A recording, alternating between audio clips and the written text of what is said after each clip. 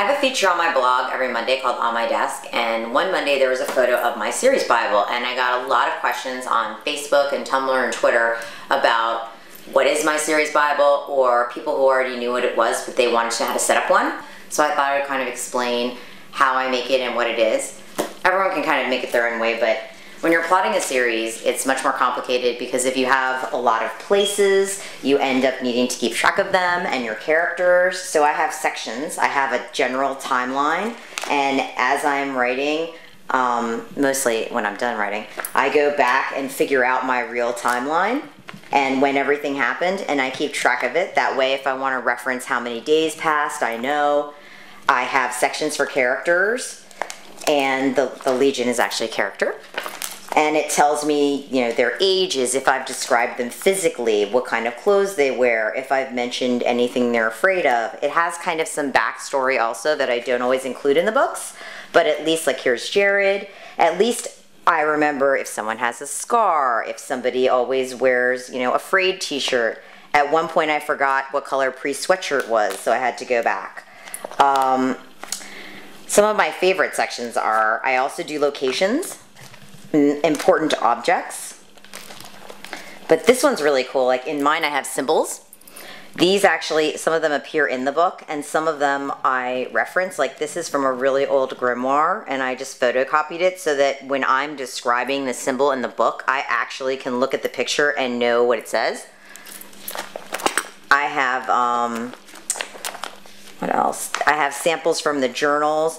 Music is really important in the Legion series, actually in everything that I write, and I have a list of all the songs that I mention, and if there's a specific context, like Velvet Revolver is really important, and the Foo Fighters' Home is Kennedy's favorite song, so for context I have it explained that that's her favorite song when I introduce that idea.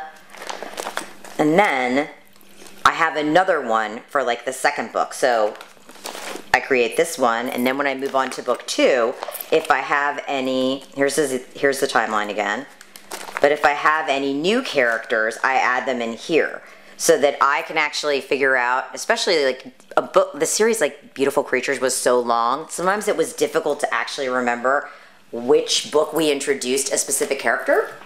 So this way, whenever I do a series, I can go back and look. It's really a cheat sheet for old people like me who cannot remember anything.